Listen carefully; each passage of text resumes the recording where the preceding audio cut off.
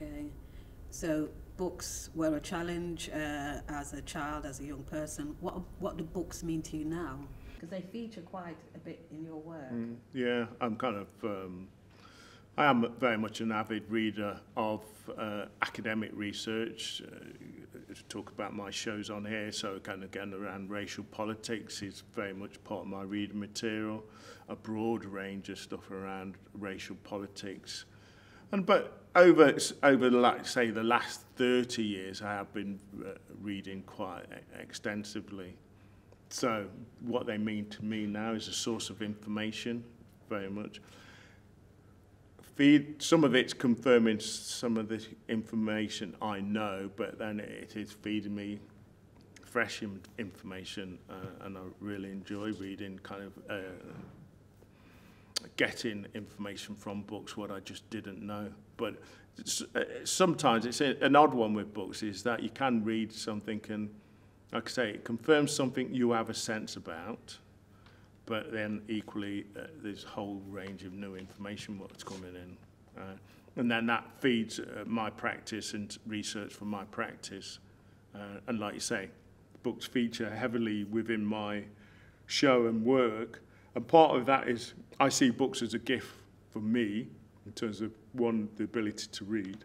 But then I think equally my use of the books in my work is about offering it as a gift for the viewer, so they can see potential titles to inform themselves with, but it is part of the sculptural work as well, so I want you to appreciate it as part of the sculptural element of the work. But equally, I'd expect people to either take a photograph of the cover and do their own research as well. Mm-hmm. And politics, I mean, what's your view of Black Lives Matter? Because that, again, is something that runs through as a strand in your work. It's almost, that question, what's my view for Black Lives Matter, it's almost an obvious statement to me, clearly being a black person, so I know my lives matter. But I assume more the question is more about the movement. Is that what you're asking? Yeah, it's a very valid movement. I think it's clearly, it's almost like, say, the obvious thing to me and yourself as a black person that, yeah, clearly our lives matter.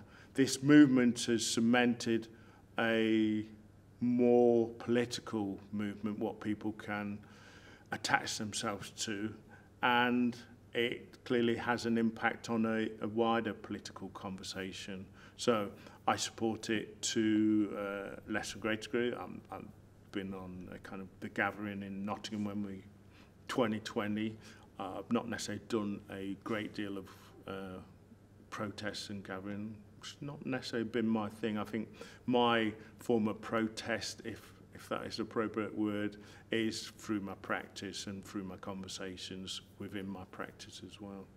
Do you think artists should be political? I personally think yes.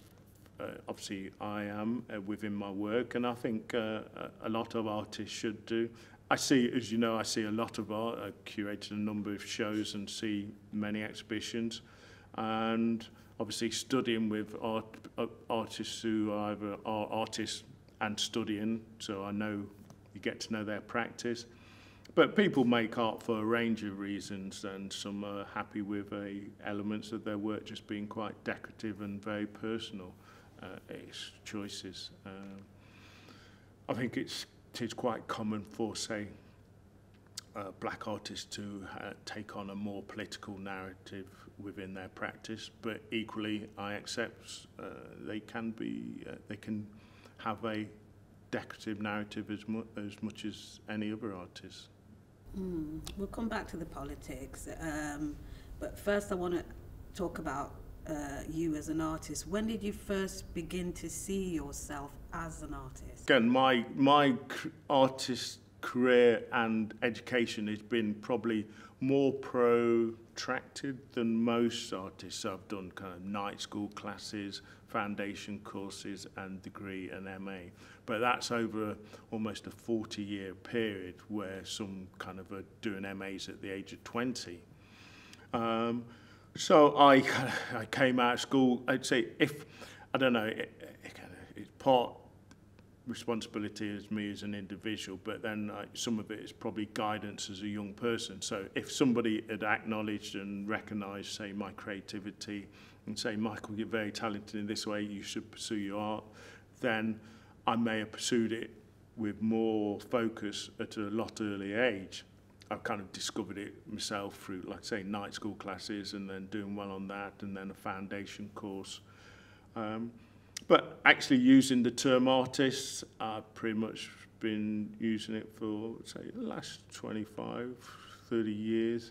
But it's only really actually over the last 5 years, because I've done a range of things. I've worked, obviously, you know, I've kind of worked at Primary and New Art Exchange and curated a number of shows.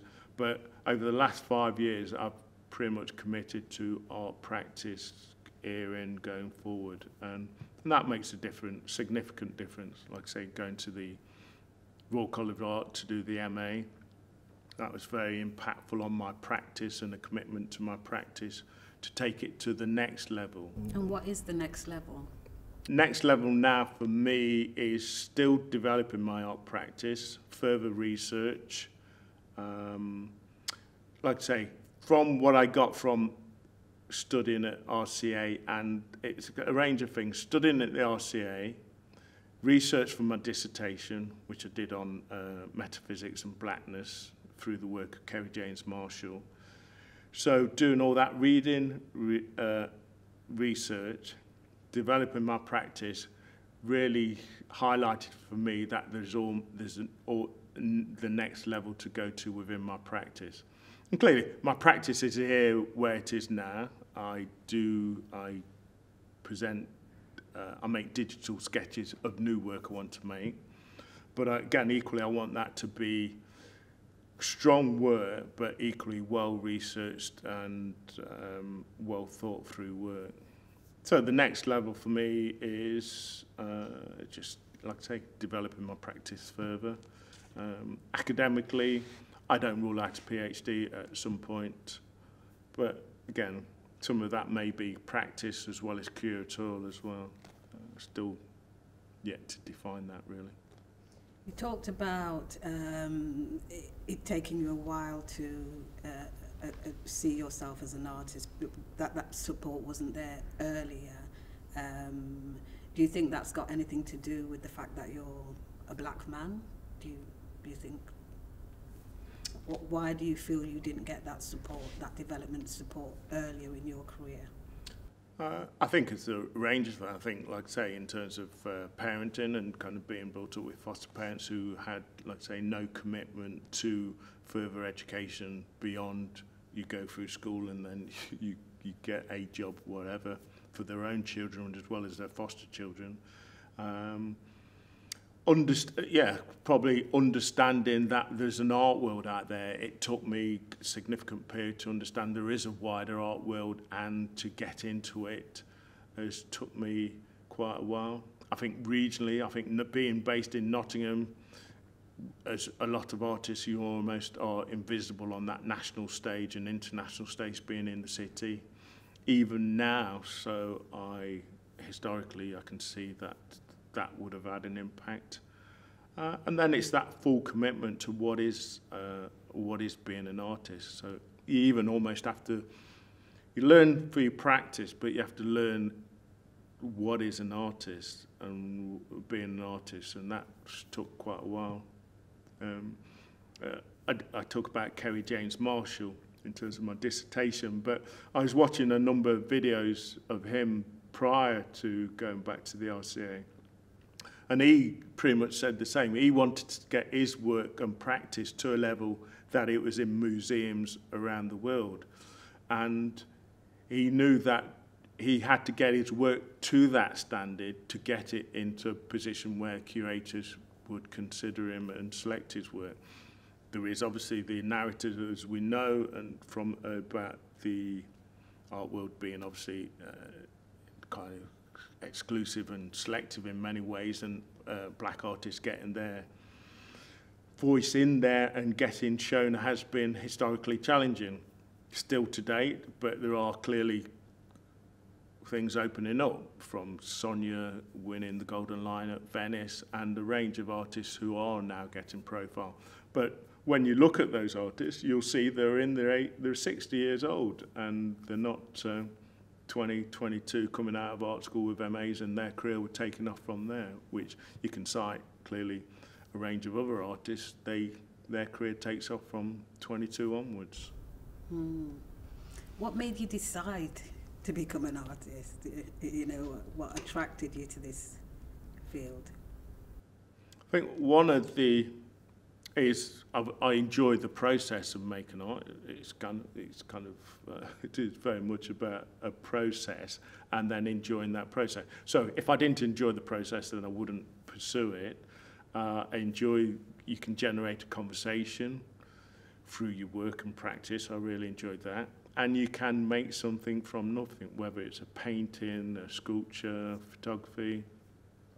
I enjoy that. And more recently, again, I take my learning from a range of people. So I even have mentors on YouTube who I've never met, or I've kind of never met in person, or may have occasionally seen on the stage and YouTube. But there's one guy, and I'd recommend for a lot of people to consider. His name's John D. Martini, and he talks about value factors and having what's really important to you as an individual, and making sure that is you follow that through in terms of on a day-to-day basis, but as either career or you as an individual in your life path. So what's important to you? Creativity, contemporary art practice. Obviously, I'm a father and I'm a grandfather, so my family and my son and grandkids and my immediate family is important to me. Next step for me in kind of art practice is very much developing my art practice and supporting other artists, and that let's say primary, we've set up primary where there's 50 artists in there. I'm a co-founder of that, so me and 5 other people set that up. So it's about supporting other people in their career development. Next step is, like I say, further research and academic research from a practice and generating income. I am not a young man, and I do want to generate, I don't have a pension, so generating income from my practice is important as well. Have you always enjoyed your art? Has there been any period where you think, you know, I'm done with this? I think I came to, that's a good question, because the reason I got to a point, so I was a part of the Diaspora Pavilion in Venice, the Biennale, but my practice was, at that point was following a post-colonial narrative. And I think I got to a point, almost boxed myself or painted myself into a corner with that narrative, and I was always behind somebody like Yinka Shonibar, John Okofra, Barbara Walker to a degree. So I could see myself either just following, not necessarily following their practice, but I was not necessarily developing my own voice within it. And so that's after the Diaspora in 2017, my own voice was about, I could see that there's a range of conversations around contemporary art, contemporary racial politics, what are not being explored and developed. And that's where I wanted to take my own work, really, around racial politics. And not sure that last question, whether I answered it. What was it? What was the question? I was asking you about, have you always enjoyed your art? I think that was the question that I asked. Okay. Yeah. Yeah, so, but the point there I think I was making is that it's enjoying it to a degree where you push and push, but then, like I said, previous question about the next level, because there will always be a next level unless you just end up kind of reproducing similar sort of work. And so that's, like I say, why I went to RCA. I knew there was another level for me. And by understanding this level, that's exciting for me. The potential of making new work, potential of further research is exciting. So that's where the enjoyment comes from. Going